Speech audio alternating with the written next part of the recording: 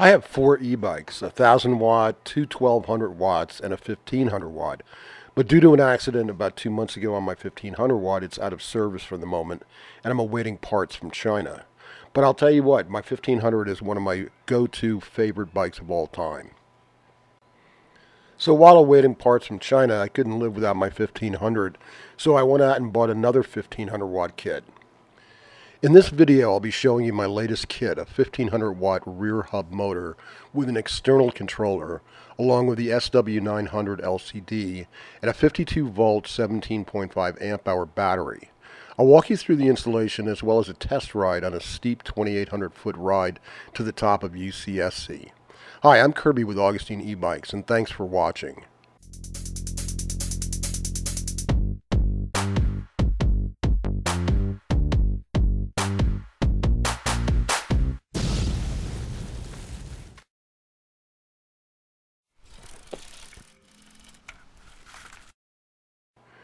You've probably seen my video on my 1,500 watt kit with an internal controller. Well, several months ago I hit a rock on one of my daily rides and wasn't able to recover, so I went down throttle side first. The impact shorted the sensors of the controller inside the hub. I've had to specially order the parts, and once I get them I will video the repair and installation. I have two 1,200 watt kits which I ride frequently, but I miss my 1,500 watt. So I got another kit. However, this time I opted for an external controller. The internal controller is great, but if some parts fail, it is all contained within the hub. The external controller lets me isolate the problems separate from the other parts of the e-bike. That way I don't have to dig into the hub to fix it. I ordered the kit and opted for a 52 volt battery for this kit. I also decided to start with a new bike as well. Given that most of my frames have thousands of miles in them, I wanted to make sure that I installed the kit on a bike that can take that much power and torque.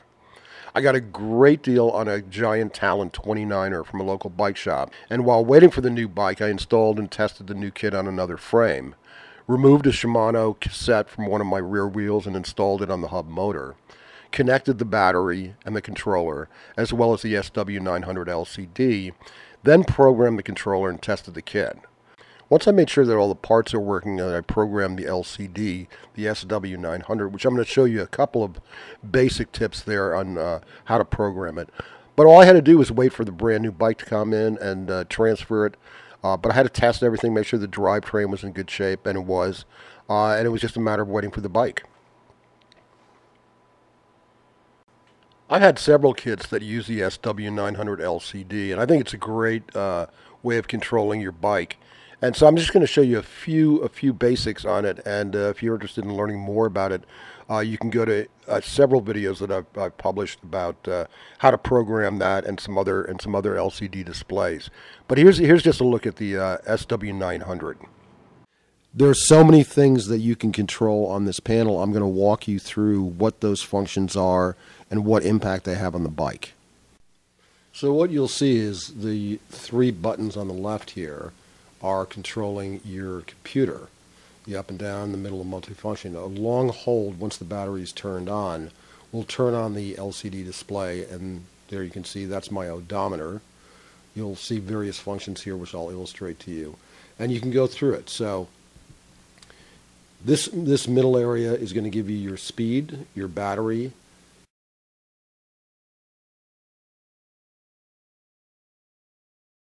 This is your wattage. You want to keep an eye on your wattage while you're riding so that you don't overextend the bike.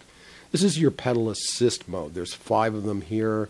You can go through them with the up arrow, 1, 2, 3. As you go through, number 5 uses the most motor energy and the least pedal energy. Number 1 uses the most. It's an eco selection so that your pedaling is more than your motor.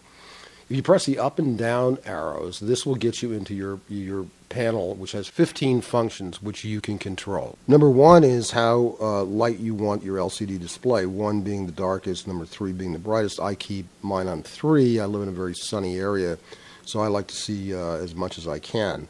It's completely your choice. Number 2 is whether or not you want to register through kilometers or miles per hour. So the selection of 0 gives you kilometers, number 1 gives you miles. Once the bike came, I installed it on the new bike and went out for a ride. I've installed a lot of kits over the years, and when I took this bike out for its inaugural ride, something really strange happened. I started hearing this clanking sound in the hub motor, and I thought, how is that possible? It's brand new. I've never had this problem before. But it sounded like something was going on in the motor. So I kept testing it and testing, and I couldn't figure out what was wrong. I went back and looked at some forums, and I found a guy who was really helpful. Basically said that 99% of any of the problems is wiring. So sure enough, what had happened is the wires coming out of the hub were too taut. They were too tight. And so I needed to give it some slack. And the minute I gave it a big arc of slack, it worked fine, and I've never had that problem again. So anyway, just a little tip. In order to show you what this bike can do, I'm going to show you a ride up to the University of California, Santa Cruz. The university sits on top of a hill above Santa Cruz, 3 miles from sea level, and the ride to the top is a 2,800-foot ascent. It's a popular ride for serious riders in Santa Cruz, but daunting for riders that don't like hills. The ride starts with a short but very steep incline about a mile from my home.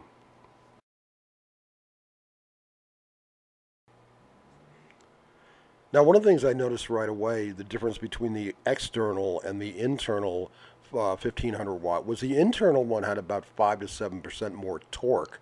A little bit more powerful, not a lot, but it's something I could feel. But what was interesting with the internal one is that you could almost feel, even though there are no gears in there, it's almost like a clutch action over certain, as you're going uphill.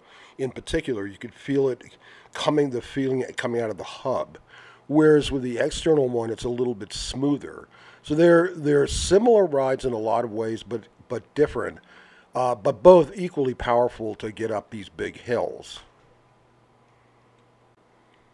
One of the things I do miss about the internal controller 1500 watt is that it came with a TFT 750 color LCD display, and there were aspects to it that were a little bit more sophisticated than the SW900, although I like the SW900. But I do miss having the clarity of the color display. And one of the things it did is it saved data versus every time I turn off the battery or the controller on the SW900, my trip distance goes away. It does preserve the odometer, but other information goes away. So I kind of miss it, and I'll get it back as soon as I fix it. The ride continues relentlessly uphill for about 2 more miles until there's a brief flat spot.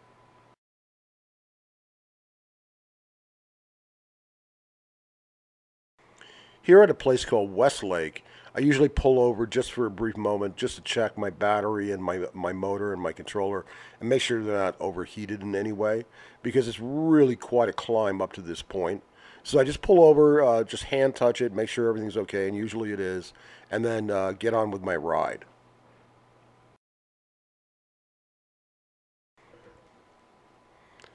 At this point, I'm only about halfway through the ride to the top or to the summit of UCSC. But so I'm going to stay on the main roads predominantly, contending with traffic and students.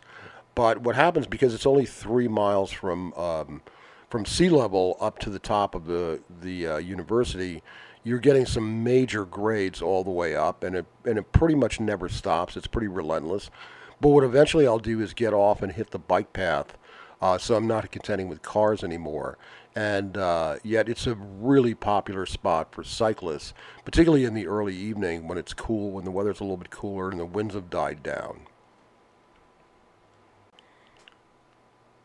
So this is the bike path that will take me up the final mile and a half to the summit of UCSC. And it's a very, very trafficked road by both amateur and more pro cyclists. There isn't a time that I'm up there that I don't see at least two or three dozen cyclists and have to pass some of them, which is always a little bit strange on an electric bike passing people who are really cranking. These two guys are really hammering up the hill, so I had to be delicate with my protocol to pass them.